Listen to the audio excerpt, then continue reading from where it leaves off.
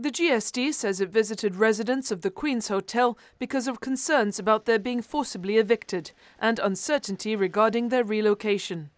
It says it's been shocked to see the conditions they've endured, despite, it says, repeated empty electoral promises by the GSLP Liberals, who in 2020 announced plans for a 600-bed hostel which has not happened. Their subsequent electoral plans for a smaller new hostel, it adds, also seem paralysed.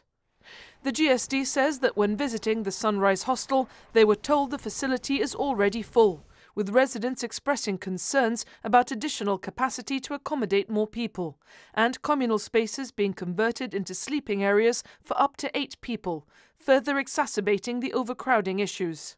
Opposition members Atrish Sanchez and Craig Saccarello call for reassurances that these tenants will be offered suitable and respectable accommodation.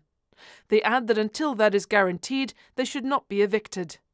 The MPs say many of these residents are elderly and some live with disabilities, adding they now face being relocated to another facility with minimal amenities to cater for their needs.